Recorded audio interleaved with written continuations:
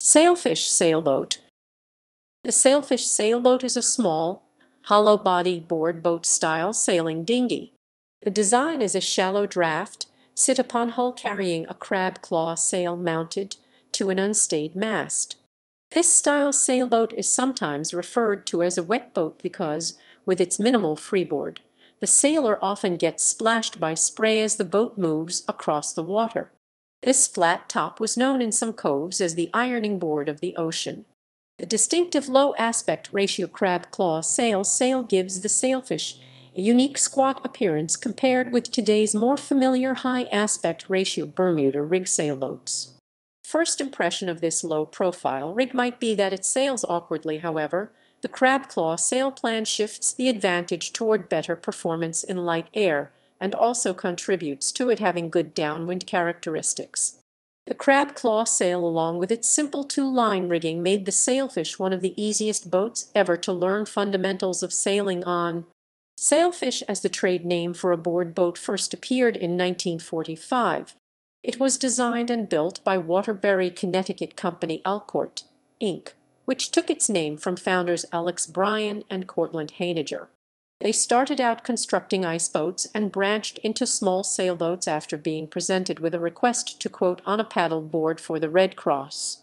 The project didn't pan out with the Red Cross, but Alex and Cortlandt felt an improved version might make a viable personal sailboat.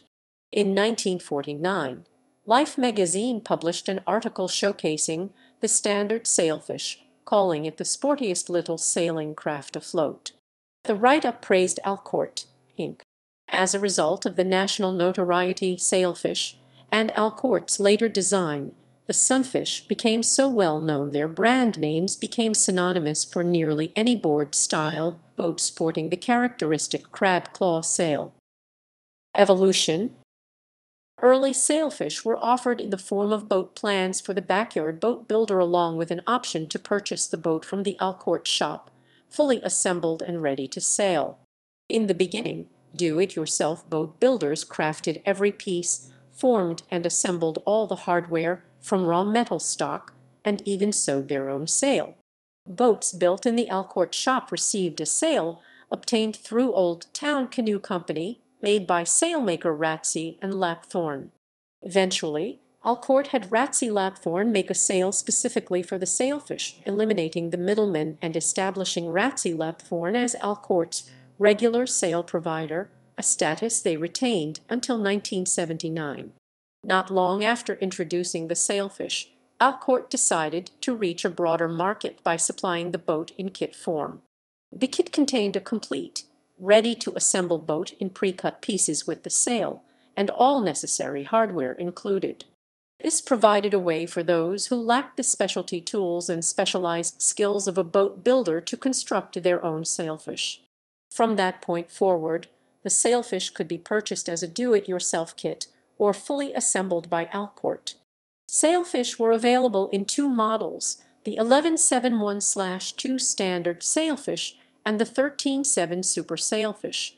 Alcourt took the hollow-body board boat concept to the next level in 1959 when it introduced the Super Sailfish with a fiberglass hull.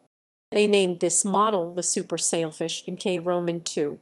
This was the most popular model and the one a majority of sailors remember as simply the Sailfish. Models. Models. The wooden Sailfish began as the 11-foot 7+1/2-inch 3.5 m standard model.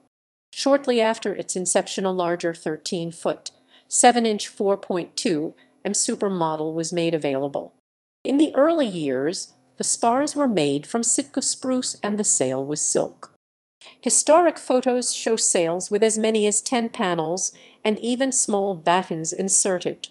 Sails in those days were lashed to the spars with line in the traditional manner with a marlin hitch instead of being attached by the plastic sail clips that became another familiar characteristic of this boat in later years. One of Alcourt's first innovations for the Sailfish was to create a patented rudder-releasing mechanism that automatically released the rudder into a horizontal position for easy beaching. By the late 1950s, The option of either a nylon or Dacron polyester sail in solid colors of red or blue became available to complement the previous white-only sail. In 1959, the fiberglass 13-foot, 8-inch 4.2 m hull Super Sailfish Mk Roman II model was added to the lineup. The Mk Roman II sported an aluminum mast and spars.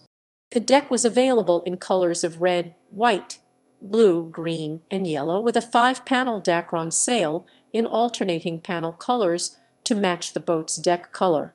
Not long after the fiberglass Mk Roman II came on board, Alcourt stopped supplying the factory-assembled wood models.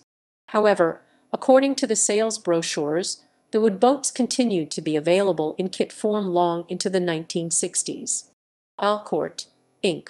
sold their boat building company to AMF in 1969. AMF named their boat division for the founding Alcourt Company, capitalizing on the considerable name recognition Alcourt, Inc. had built up over its 24-year history. Little was done with the Sailfish design in the ensuing 6 years except to upgrade the rudder blade's shape in 1972 to the more streamlined design also used on the Sunfish. At the time of upgrade, the bronze rudder hardware of the now waning Sailfish remained the same, while the Sunfish was fit with a new design. AMF discontinued the Sailfish in 1975. The Sailfish successor, Sunfish, continues to be built and is now found worldwide. Specifications: plus, the hull is planked with an exterior Douglas fir plywood or Harborite marine plywood. Harborite, a plastic surfaced for plywood developed as an improvement on plain plywood. Plus, the additional inch is a result of the flange where the deck and hull bottom are bonded together as one.